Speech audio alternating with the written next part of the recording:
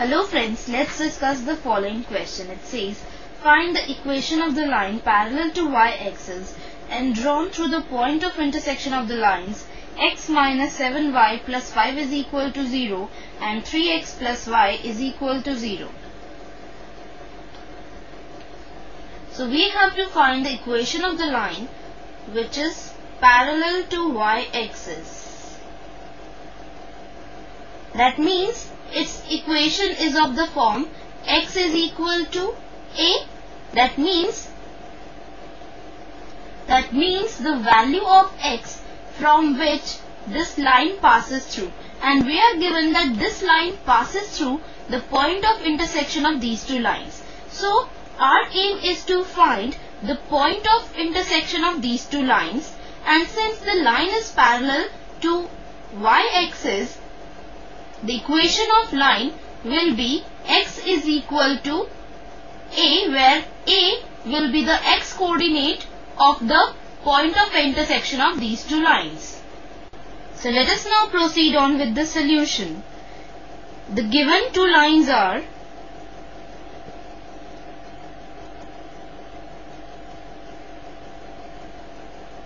x minus 7y plus 5 is equal to 0 and 3x plus y is equal to 0.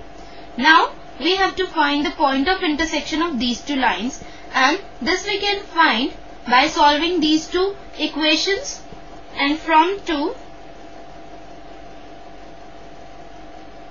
y is equal to minus 3x. Now put y is equal to minus 3x in 1. So 1 implies x minus 7 into minus 3x plus 5 is equal to 0. This implies x plus 21x plus 5 is equal to 0, and this implies 22x plus 5 is equal to 0, and this implies x is equal to minus 5 upon 22. This implies y is equal to minus 3 into minus 5 upon 22, that is 15 upon 22. So the point of intersection of the lines